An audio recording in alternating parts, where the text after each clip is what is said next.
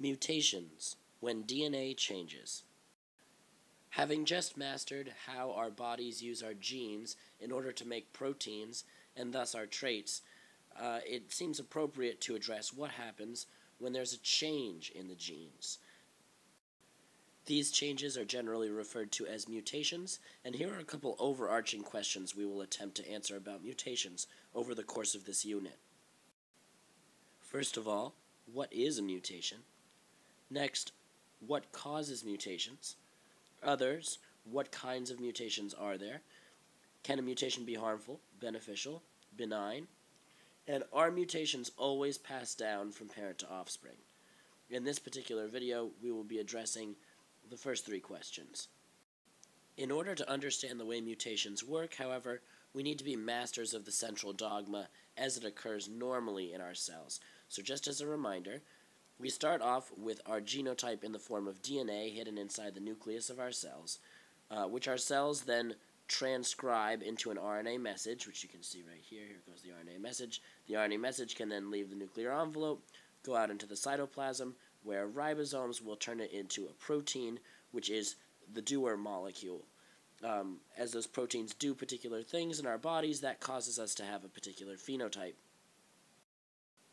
Given this progression, you can see how if there were a change in the DNA, that change would then get carried down through the RNA, through the protein, and eventually affect the way we look potentially.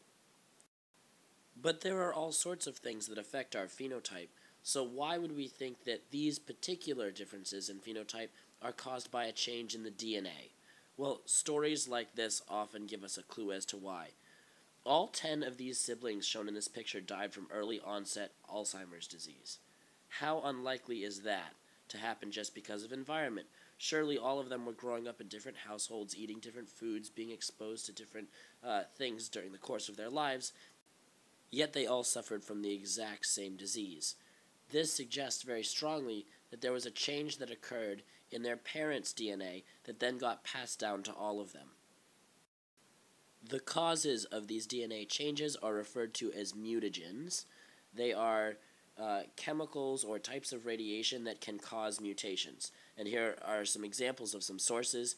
It's well known, for example, that cigarette smoke has lots of toxins in it, and those toxins can cause often lung cancer and then other types of cancer. Similarly, tanning, so whether that's out in the sun or in a tanning bed such as this one, exposes your skin cells to lots of radiation. When that radiation strikes your DNA molecules, it can cause a change in the letters.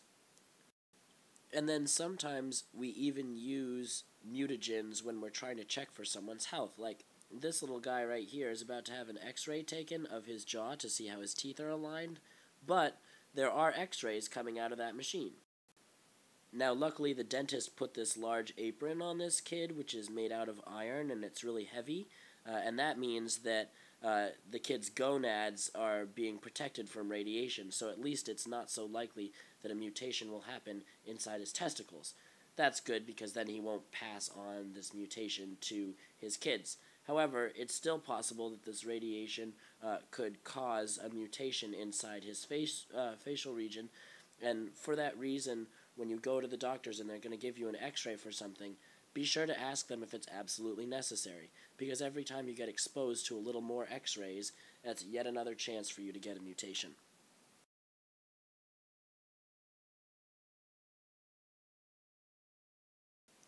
Radiation can so easily cause mutations that whenever there's a disaster involving a radioactive material, people need to check each other's bodies to make sure that they don't have any of that radioactivity inside of them.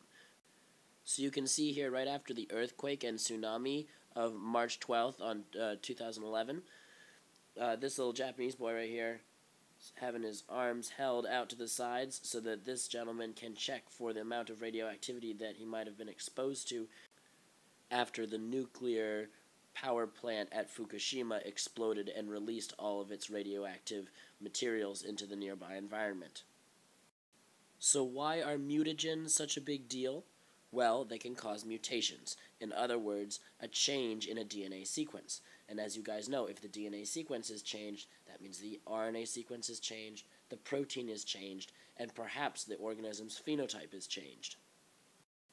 Now there are two major classes of mutations.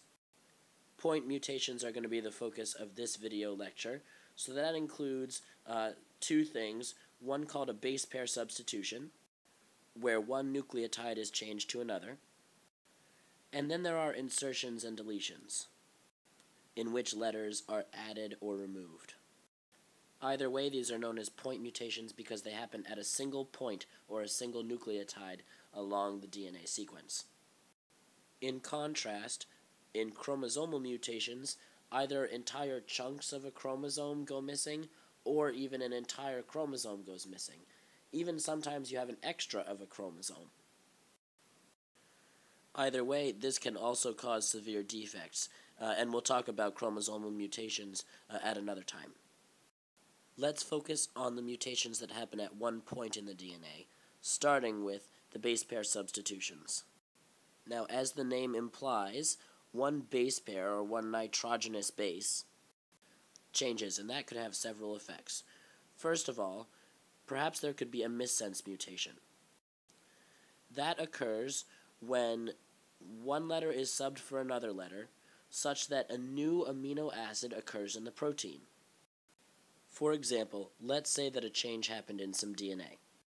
The original sequence said CAA, so the RNA sequence would be GUU, and the amino acid coded for would be valine. If a mutation occurred causing the DNA to change to CGA, then the RNA would read GCU instead, which would instead code for, let's see, GCU alanine.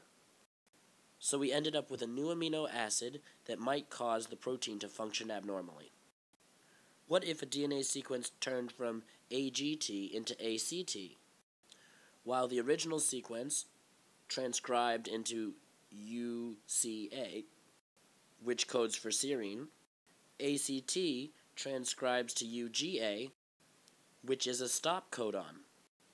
If this sort of mutation were to happen inside a protein, it would stop the ribosome before it got to the end of making the protein, and the protein construction would be aborted. So nonsense mutations are some of the worst mutations out there. Contrast that with the benign silent mutation. For example, if CAA was turned into CAG, both of the resulting codons still result in the same amino acid. GUU and GUC still both code for valine. So silent mutations have no effect on the protein, nor on the phenotype. Beyond missense, nonsense, and silent mutations, there are two other kinds of point mutations, and they are called insertions and deletions. As their name implies, this occurs when a single base pair is inserted, or put in, or deleted, taken out, of a DNA sequence. Insertions and deletions can be so damaging because they cause something called frameshift. This is best illustrated if we picture the DNA molecule as a sentence of three-letter words, since eventually the DNA gets turned into mRNA, which is read as codons. So let's use this example sentence of "the fat cat ate the wee rat." We call this the wild type because it's the original sequence, or the one that would occur in an organism in the wild. But if it gets mutated, then we start to see a change. So for example, if an A is inserted partway into the sentence, let's say in the middle of the word fat, then that means now when you read three letters at a time, you have the fat, tat, which makes absolutely no sense whatsoever. Similarly, if we deleted the A instead of inserting another one, we have the tat, who, at. Okay. Again, makes no sense. So the point is, when you have an insertion or a deletion mutation, it causes not just the codon where the mutation occurs to mess up, but also all of the subsequent sequences, including what ends up in the mRNA. So all the other codons are messed up, which means that then when the ribosome goes to read it, it inserts all of the wrong amino acids in those spots. So insertions and deletions can cause big disasters because they cause this frame shift, this shift in the reading frame. So if our frame was originally surrounding these three letters, and then these three letters. Now it's surrounding these three letters and these three letters. The reading frame used to be right here around the word cat, but it got shifted in that direction thanks to the insertion mutation, and so now the reading frame is thrown off. To summarize, let's review the types of point mutations, or mutations that occur when a single nucleotide changes. First, there are base pair substitutions, in which one wrong nucleotide supplants or replaces a previously correct nucleotide. And there are three different kinds of base pair substitutions: nonsense mutations, which result in an early stop codon; missense mutations, in which the wrong amino acid is put into the protein; and silent mutations, which result in no change to the amino acid sequence in the protein. But then you've got your other class of point mutations: frameshift mutations, in which there are missing or added nucleotides. They're called insertions when they're added and deletions when they're missing.